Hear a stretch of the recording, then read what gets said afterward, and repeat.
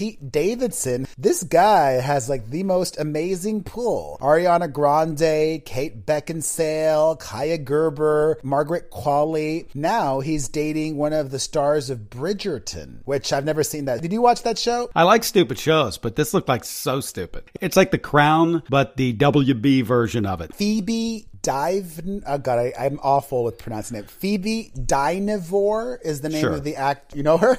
No, I'm just saying go for it. I've never heard of this person. So hopefully she goes on to be incredibly successful. I'm sure she will. Phoebe Dynevor. Congratulations to them. I think he's got a famous and a lot of people want the famous now. Ariana put him on the radar. He's very famous, and like this girl from Bridgerton, that's a huge show, by the way, but still doesn't make you a household name. You date somebody like Pete Davidson, that's the next step to becoming a household name, which I'm sure that Qualley girl tried to do. I'm sure that Gerber girl tried to do. They're all in the same boat.